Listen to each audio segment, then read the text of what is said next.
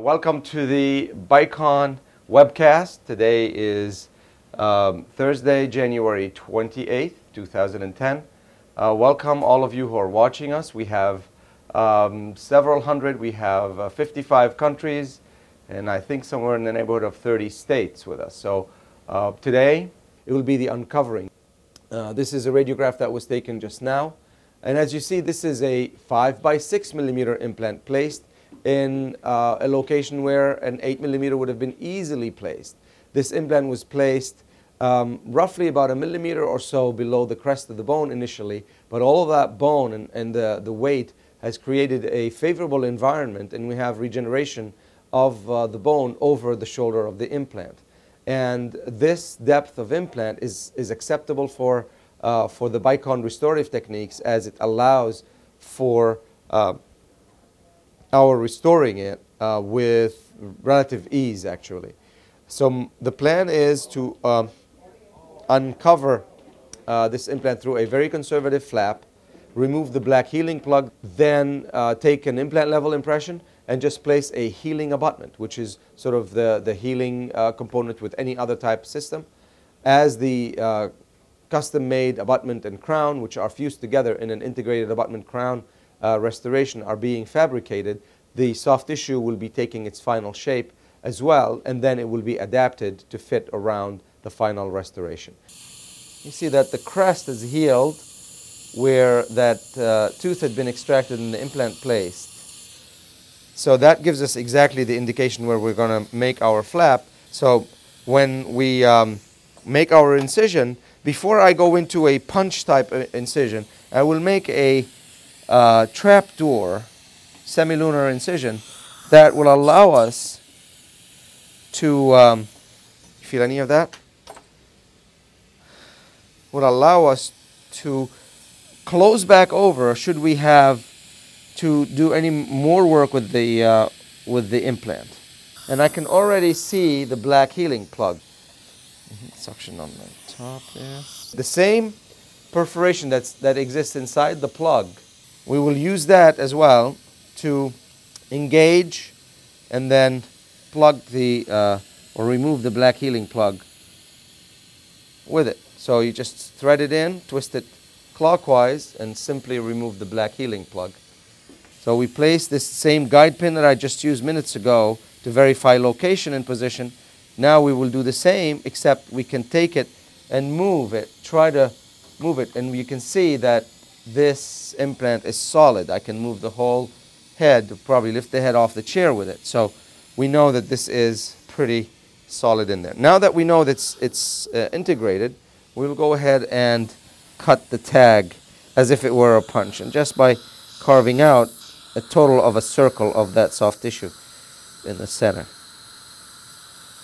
Okay, come out please. Okay, good. So if we look again at the angulation and location, we have full expectation that a straight abutment would be adequate. We won't modify anything in the bone at this point because we have full, thorough, unfettered access to it. Okay, we will now proceed to take a implant level impression. This is a titanium implant level impression post. You place it. Does that hurt? Okay. We place this by finger pressure. It has a plastic sleeve. Okay? It is very simple to the point that even I can do it, you know? So I place it in, and we put the green plastic sleeve over it, and now we'll go ahead and take an implant level impression. When the tray is half filled, I get the signal, then we will use the light body,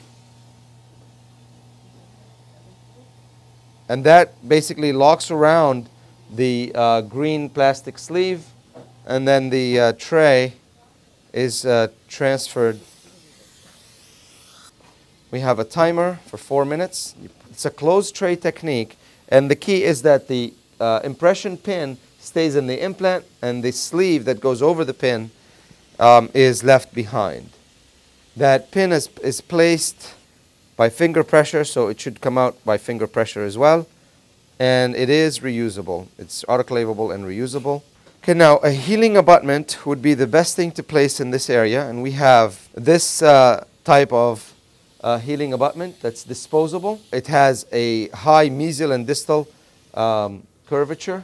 This helps it support the papillae. When you have this kind of mesial and distal pressure, you maintain the height of the papillae. It also can be tapped into place so that it is fully seated. And as you can see, that's it. That's how simple it is to at least uncover an implant and place the healing abutment.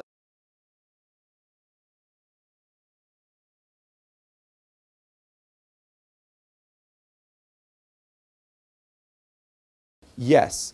The key, however, when using the two-part impression, that is extremely unlikely to happen because the impression post goes in by friction, which mimics the friction of the locking taper, whereas the impression sleeve is a plastic which fits loosely over, precisely but loosely over the part of the impression post.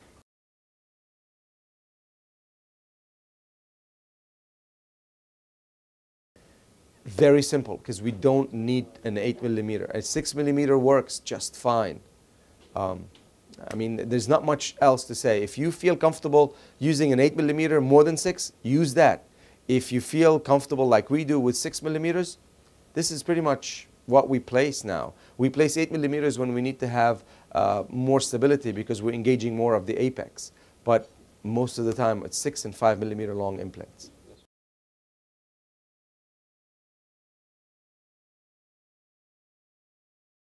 When we are placing a non-shouldered abutment for restoration with an abutment level impression, what you need to do, for those of you who are new to the implant system, what you need to do is create an imprint in the bone that corresponds precisely to the shape of the undersurface of the implant of the Bicon abutment. And for that, we use what's called a sulcus reamer. The sulcus reamer actually removes enough bone, just enough bone, to allow the abutment to sit unfettered into the implant. And when we tap them together, the two parts, the implant and the abutment, will come and get coupled together to engage the locking taper. And so in this case, because I am not selecting the final abutment size, we will let the lab do that for us. And because I had unfettered access fully to the implant well, evidenced by the ease of placement of the guide pin and of the subsequently of the impression post placement, I didn't need to do any sulcus streaming as yet. Okay, the question would have been if that healing abutment did not sit in there. I may have done some, but it also did sit properly. So what has happened in this case is the bone had enough room, or allowed us enough room, to seat all of what we needed to do in there to achieve it at this point. Had we had any hindrances to that, we would have had to remove enough bone, but just enough bone to seat those parts. Don't be overzealous and just remove all of the bone around the area that you've worked so hard to recreate or to regenerate and lose it, because that creates, again, a void that will be occupied hopefully by soft tissue, but in the worst case scenario, by oral bacteria and plaque, etc. So just create as much room just to have it completely sealed and filled by the implant and abutment components. And again, once more, I want to thank you for your attention, and we are out. Thank you all.